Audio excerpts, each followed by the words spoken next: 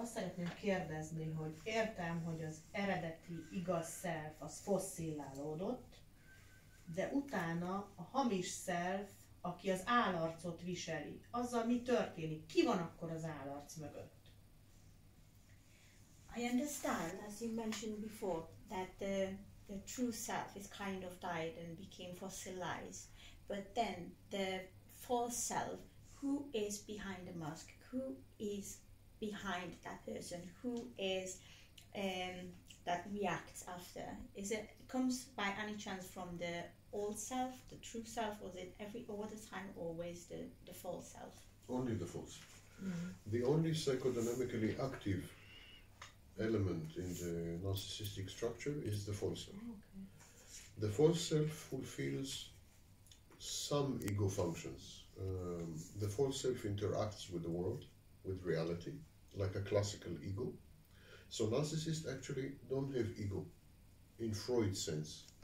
The irony is that narcissists are the only people who don't have ego. Ego in Freud's trilateral model was the part of the personality that is responsible to interface with reality, to provide the person with reality test. So the ego is the one who tells the person, don't do this, it will have bad consequences. Or yeah, go for it. You have the skills and you have the talents, you should try. So it's the ego that keeps the contact, the interface between the person and reality. Narcissists don't have ego. Again, it's irony, because everyone says narcissist is inflated ego, egotist. They don't have ego. That's precisely the problem. And what they do, they export the ego function. Because they don't have ego, they have to take the ego functions from outside. So one important ego function is to give you a realistic appraisal of who you are, what you are capable of, what you are not capable of, your limitations, your skills, your talents. That's ego function. Narcissist, that because doesn't have ego, he has to talk to other people to get this information. So a narcissist would ask you, am I a genius? Was I good? Am I handsome? Narcissist constantly will seek input from other people, where in healthy person, the ego is doing this from inside. Now, the false self fulfills certain very important ego functions. In this sense, what happened, the child commits suicide. Child commits mental suicide and transfers all his insight to the outside, transfers his internal psychological processes and functions to an outside entity. And this outside entity is the false self. Now, of course, there are problems with the false self. While the false self functions as a person, full-fledged person, and therefore the narcissist can stop to exist. It's a very crucial thing to understand. The narcissist's main concern and main occupation is to not exist. The false self allows the narcissist to remain in a state of death, suspended death.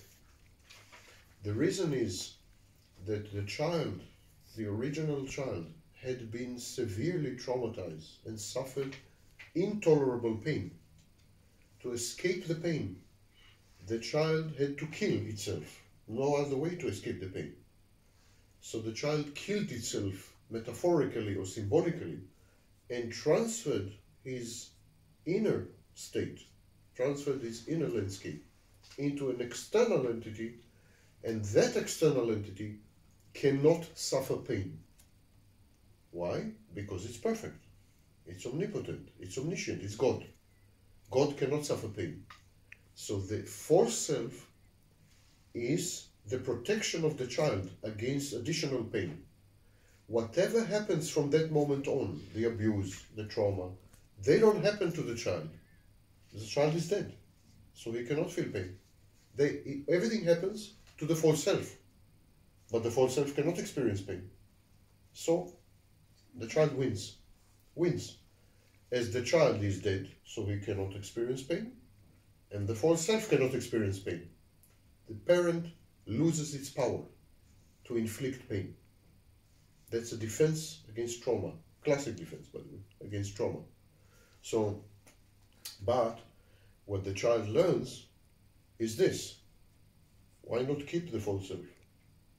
I mean, I started the false self to protect myself against the pain of my parents. But why not to keep it? It's omnipotent, it's omniscient, it's perfect, it's brilliant, it's handsome, it's genius. Why not to keep it? Let's keep it. Also, it isolates me from pain. It protects me from hurt. It makes me impregnable, makes me invincible, makes me superior. That's when grandiosity starts. The child at the beginning says to himself, all my peers, all other children suffer pain, suffer hurt. I don't. I'm superior in some way. That's how grandiosity starts. Then he says, wait a minute. I know everything. Of course, it's not the child, it's the false self speaking. I know everything. The others don't. So again, I'm superior. Gradually, the false self becomes imbued, becomes immersed in grandiosity. And grandiosity becomes a critical feature of the false self. And it is linked intimately to protection, to pain aversion, to avoiding pain. So the false self is grandiose. It is by definition false, because it's godlike, and of course no one is godlike. And it is so effective, so efficient, allows the child to survive somehow so well, that ultimately the child says, I don't need anything else. I just need the false self. I can become the false self. And nothing is left except the false self. The narcissist is an emptiness hiding behind a false facade. The huge frustration of the victims of narcissists, intimate partners of narcissists, spouses of narcissists, children of narcissists, friends of narcissists, the huge frustration is that when you finally penetrate the false self, when you reach in only to discover there is nobody there. There's nobody home. The narcissist is a perfect simulation of a human being. But there is no human being there. It's a hologram. It's a hologram. It's a form of very deceitful, masterfully constructed artificial intelligence. There is no human being there, in any sense of the word. It's just one giant void, deep space. And when victims, for example, realize that, they're horrified. When you interact with victims of narcissists, what strikes you the most is the sense of horror at what has happened to them. The sense of dislocation, disorientation, and loss of identity, loss of self-awareness, but also sense of horror. It's like having slept or having been with an illusion, hallucination, like waking up from a very bad drug trip. For those of you who have been in a drug trip, a bad drug trip feels like that, because when you're in the trip, everything feels completely real, 100% real. And then you wake up and the feeling is nightmarish. You feel you've been in a nightmare. The narcissist is a nightmare that you can never wake up from. Never.